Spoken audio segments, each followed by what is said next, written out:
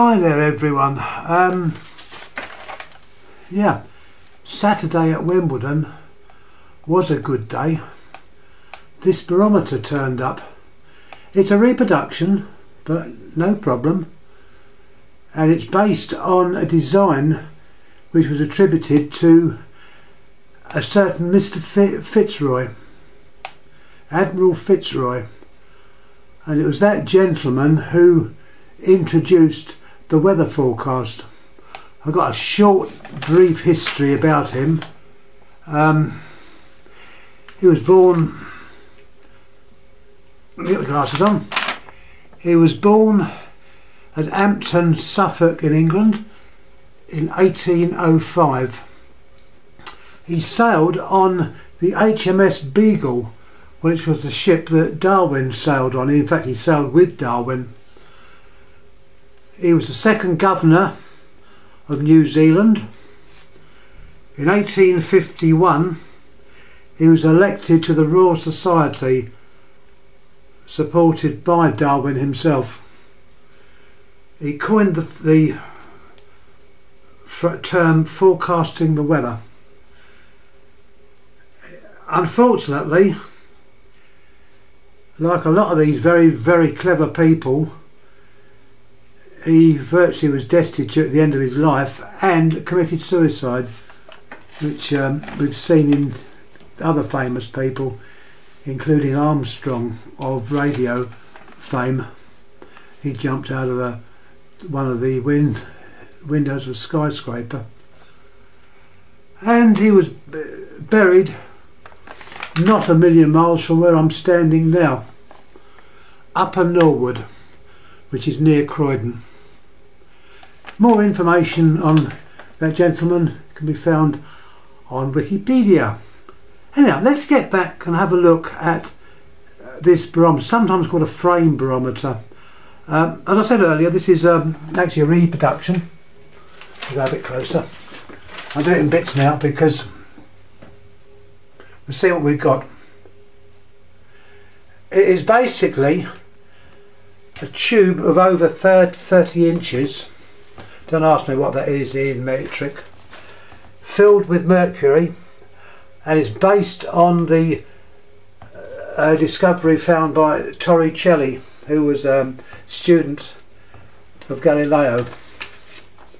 Remember Galileo and his pump, he couldn't pump up a certain depth of water, and it was his student who found out why. So you have this tube which is filled with mercury, you invert it, and at the top you get what is known as a Torricellian vacuum, and this upset the church a lot because they said a vacuum couldn't exist. Alright, it's in inches, got your same thing, fair change, take that with a pinch of salt. It's what the barometer actually does. The 2 pointers, that's one is what it was on the other day and what it is today. In fact, there's no change. The last couple of days has been no change. You've got this typical sayings what are on there. I won't read it all. Well, I will do. For those that want to read it, I'll have to stand on their head or on their side. That's on that side.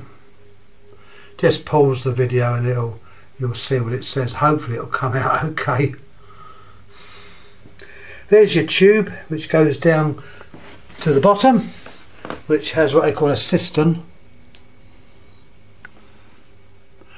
Mercury's in there. The little black screw undoes to allow the air to come in. If you're transporting it, you would lean the tube over so that the mercury comes to the top. Then screw that black thing on tight, well, not too tight, and you can transport it by laying it down. There'll be no problem.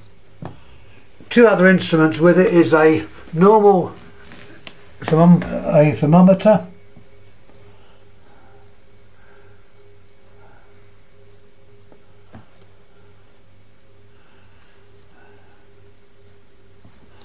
These all had these on them.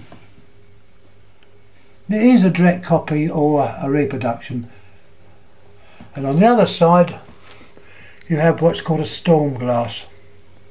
How these work I don't know. But they're also, whether they were invented by Fitzroy himself, I don't know.